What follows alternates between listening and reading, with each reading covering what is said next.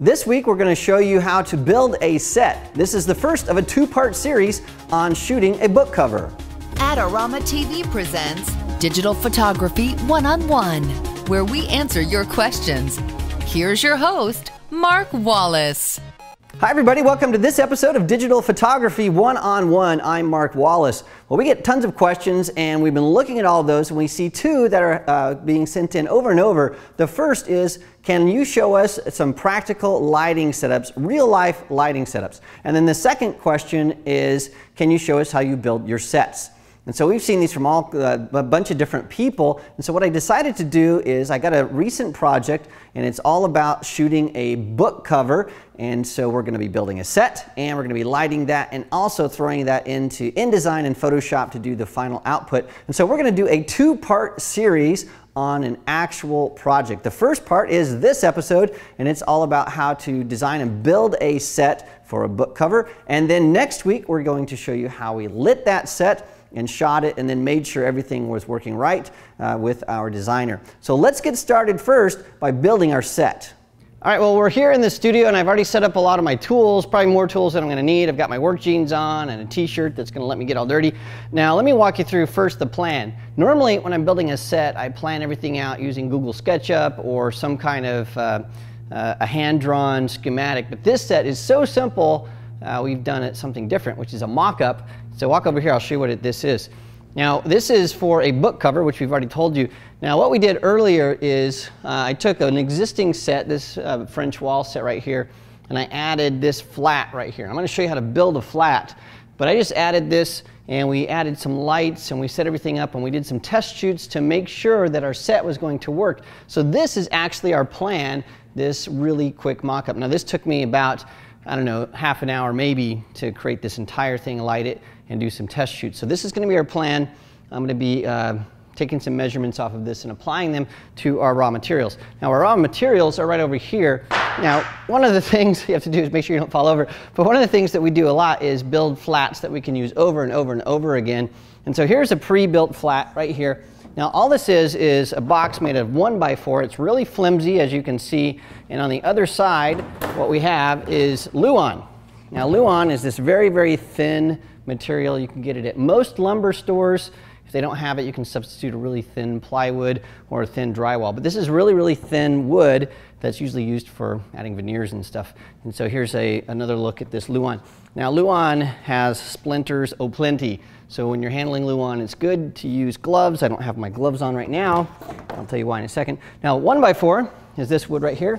It usually comes in 8-foot sections. And so the key to buying your 1x4, I'll hold this right up to the camera, is to make sure it's straight. See that? Don't be scared.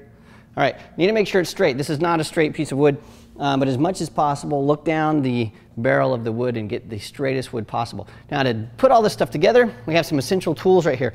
Now, my favorite tools, this is a compound miter saw. This is probably overkill. It is overkill for most set building needs, but this allows me to do all kinds of different angles and cut things really fast. This is an expensive Makita compound miter saw. You probably don't need it, but if you have one, this will save you a lot of time. There are some things you can use, though, that are more realistic. A little jigsaw right here. You can get one of these very inexpensively, and you can do almost every single cut we are going to show you today. You can even use a normal handsaw just to saw stuff if you need to cut that wood. So you don't need this expensive saw, but it really helps if you build a lot of sets like we do. Now, one of the most important tools, the one we're going to be using probably the most, is this. Now, this is my favorite tool. It is a cordless drill, but normally I don't use it to drill. I use it to put in screws. So I've got a screw bit on the end of that, and then almost everything is held together with my drywall screws. Now, I know we're not actually using drywall, but these screws work great for holding Luan and 1x4 together. They go in really fast. And the nice thing with screws, instead of nails and glue, is you can take stuff apart and put it back together and reconfigure stuff. So once you're done with your set, you can just unscrew everything and build a different set and keep doing that over and over until finally your wood is going to wear out. And all the wood and the materials that you see here we've had for about 2 years. So we've just been using this over and over and over again, and that's the great thing about it. Now, another thing that I have that I use occasionally, we'll be using this today, are some compressor and some air tools. So these are pneumatic tools for putting in nails and staples and things like that. So this will also really save you a lot of time. Totally not needed unless you're doing a lot of construction work, but that'll also save you some time. And then we got a bunch of other tools here that we'll be using maybe today, but I like to have everything ready. And so now that we have all the setup going, one more thing I have to mention, and that is make sure you wear some kind of safety materials on your eyes, some safety glasses, because the last thing you want is to have your eyes poked out by a splinter or a screw. That would be really stupid. So make sure you are safe. I've taken off my wedding ring to make sure it's not snagged on anything. And the other thing that I learned earlier this year, actually last year, is do not wear gloves when you're using a table saw or power tools, because the glove can be pulled into the blade and shred your hand. So when you're using those saws, like we showed you earlier, take the gloves off. But when you're handling Luan, put them back on. So now that we know that, let's get started building our first flat. Building a flat is very, very simple. Most pieces of drywall or Luan or plywood come in 4x8 sheets. And so basically a flat is a 4-foot by 8-foot box that you can screw something onto, like drywall, plywood, or Luan. So what we're gonna do here is we've already put 1x4 pieces that are 8 feet long on the ground. Those are gonna be our side rails, just like this guy here. And then we're gonna put 2 or 3 and sometimes 4 or even more of these cross pieces here. Now these cross pieces will fit right inside there. We'll screw them together, and those need to be 46.5 inches because our 1x4 is actually 3/4 of an inch, not an inch. So when you add everything up, 46.5 plus those 2 3/4 inch pieces of wood equal 48 inches. And so we'll put that all together. We'll have a box, and then we'll use our drywall screws to mount our Luan onto our flat, and then we're off to the races.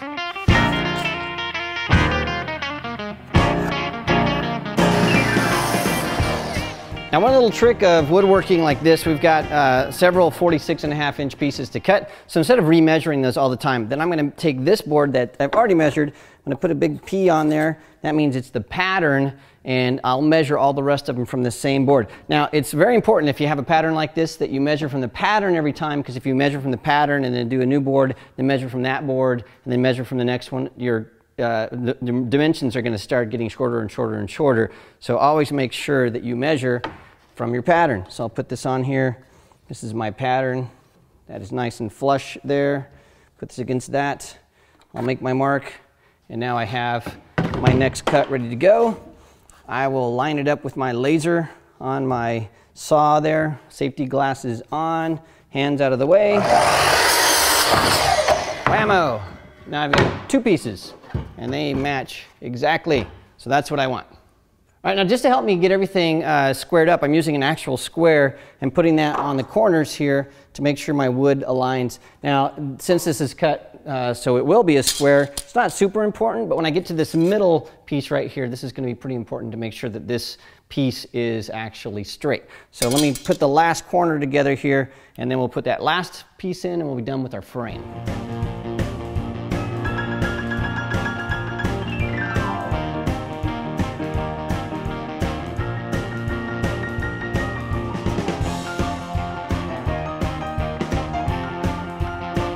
All right, here is our finished frame, and you can see it's 4x8 feet. Now, this is definitely wobbly. See how that wobbles back and forth? That's okay. It's a set, and this has to last us for about, I don't know, 4 hours, something like that. And when we put the Luan on the front of this, that's going to fix this little wobble. Now, getting this to stand up straight requires us to build something else called a jack. So let's first put the Luan on the front of this, and then I'll show you how to build a jack, which will take about 20 seconds. Just going to yank out this piece of Luan, very noisy, and you can see that on the front of this, it's got some black paint because we used that for another set in the past. I really like this black paint, we use it a lot. So what I'm going to do is just use the back side. So I'll let that fall down there. Powie, just like that. I'll line it up on this frame. I'll screw it down, and our flat will be done. All right, now one little trick of putting Luan or anything on a flimsy frame like this, that frame is not exactly square, and so what you want to do is you want to tack down one corner and then go to the opposite side, square that up, tack that down, and then you can work your way around with these screws. But if you put everything in on the bottom, when you get to the other side, you'll find that things don't line up. So I'll start here, go to the opposite side, and then work my way around. All right, the next thing we need to do is stand this wall up. And we do that by building something called a jack, which is made out of just a couple pieces of wood. Now what I'm going to do here is Michael's helping me out, and we need to make sure this is level.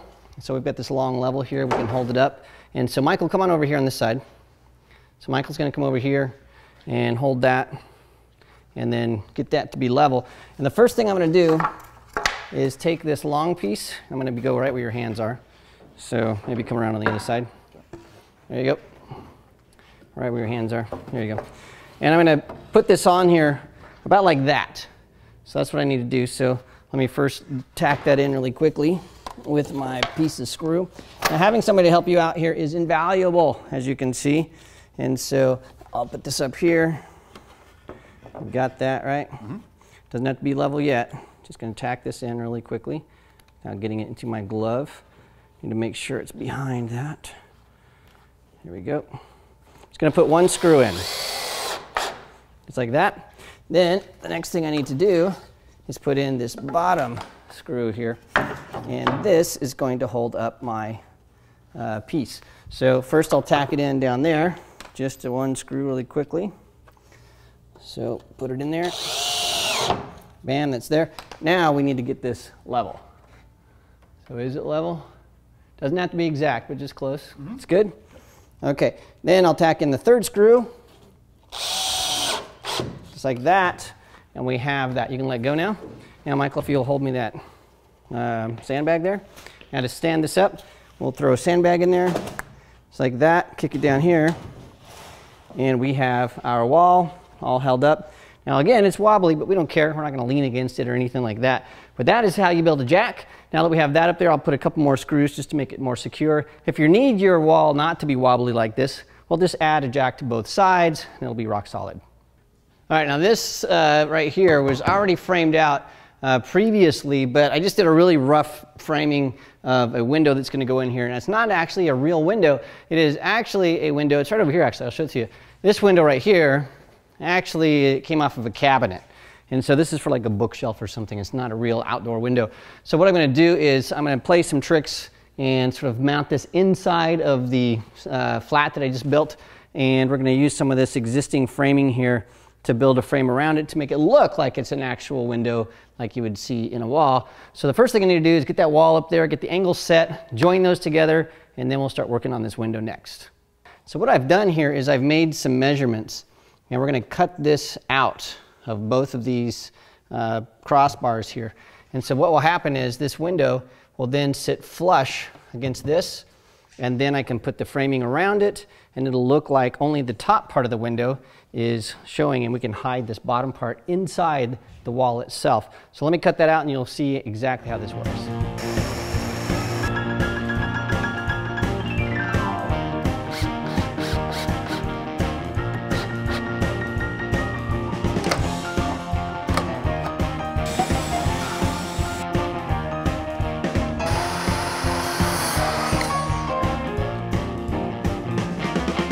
All right, we're almost done with building the flats and getting everything framed out. So I want to show you really quickly what I did here with this window. So I showed you earlier that I set this back inside the wall. If you walk around on the other side here, we can see that what I've done is, you can see how I cut out this span right here so this can sit inside the wall. That way we're concealing this bottom panel so it's not going to show up. And then I added 2 more cross beams here, and I'll show you why on the other side. So come on over here. What we're going to do last is add this little last piece of luan. Now you're asking me, why do you have all these mismatched pieces of luan? Well, we're using scrap, so we don't have to buy anything new, and it saves us some dollars. So this guy here is just going to go right up here on top like that. And what I'll do to make sure that stays up there, I'll just clamp it on there with my little wood clamp. That'll hold that on there until I get it all screwed in. Now the next thing that I need to do is make this look a lot nicer because it looks pretty nasty right now. So we're going to cover all this whole thing in some wallpaper, and the reason for that is obviously to make it look better, but then to cover all these blemishes. And once that's up, then we're going to take some pieces I've cut here and we're going to put that around the window, and that'll frame that up and make it look like it's an actual window that should be used inside a house.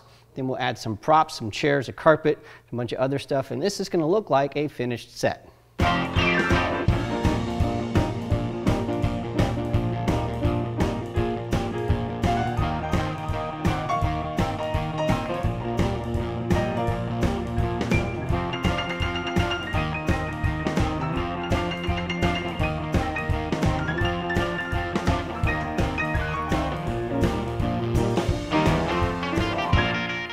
Okay, well, our set is finished. We have everything done except we need to dress this. We need to add curtains and chairs and furniture and lights and all kinds of stuff, or else this is going to look really bland. So that's what we're going to do next. Once that's finished, then we're going to go to the next episode next week. We're going to show you how to add all the lights. We're going to put the model here, and then we're going to shoot everything tethered so that we make sure that our book cover looks perfect. So let's dress this, and then we'll see you again next week.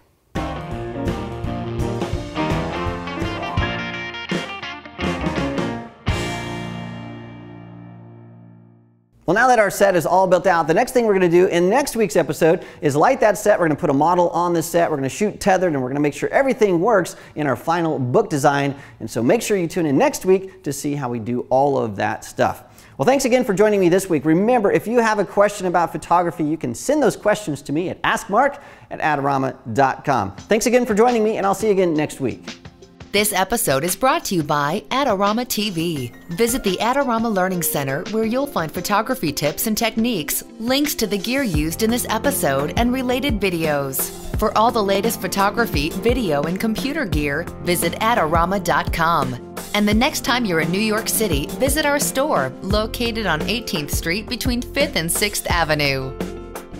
All right, well, we're here in the studio. We've got all my tools set up here. I've got my sloppy jeans. Sloppy jeans? What are they called?